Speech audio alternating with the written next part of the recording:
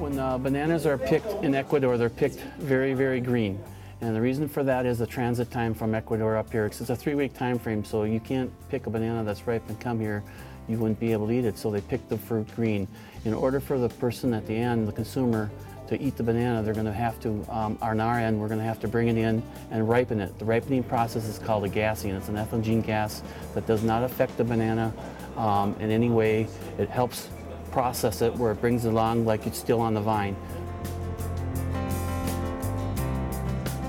Apples give off effulgene, avocados give off effulgene. A lot of different items in the produce industry give off their own gas, which this is. This is just a process of that, which ripens the fruit to where people need to eat it. What we do then, we let the bananas gas for 48 hours before we open the room. After 48 hours, we're allowed to, we open the rooms, and if we need to, we start shipping them. The bananas at that time are usually at stage 2, but normally we wait till day 3 to start shipping. And day 3 we have a 2.5 to 3 stage banana. On day 4 we have a 3 stage banana, and day 5 we have a 3 to 3.5, which is what the stores are looking for. This here banana was gassed 5 days ago. We consider this a stage 4 banana. This is basically what the stores are looking for retail. Stage 2.5 to 3 is more green than yellow. Stage 3.5 to 4 is more yellow than green. And then when you get to stage 5, all you have left is a green tip. The rest of the banana is yellow. You know, the bananas are harvested and then shipped.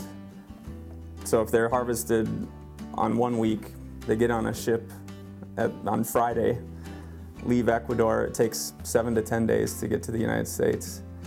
And then it takes 2 days on a truck to get here. There's basically a 3-week lag time between when it's harvested and when it gets here. And all points in between, the banana has to stay refrigerated.